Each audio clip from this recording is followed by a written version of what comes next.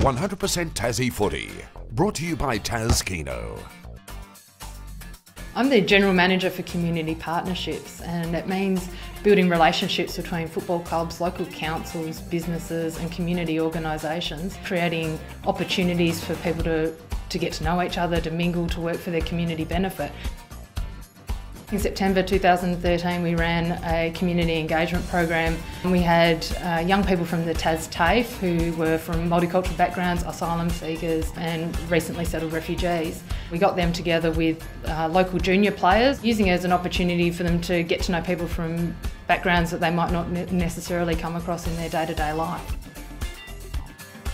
I think most football clubs are already working in the community engagement area. I think they probably don't think of it in those terms though. For example, the Ulverston Auskick Centre recently held a fundraiser for a local Auskick mum who's battling cancer, and they did that in conjunction with the Ulverston Football Club in the NTFL, and they brought their entire community together for that one great day.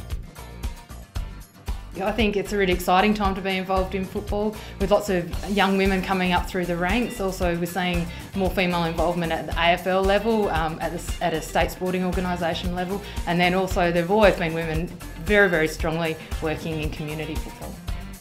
100% Tassie Footy, brought to you by Tas Kino.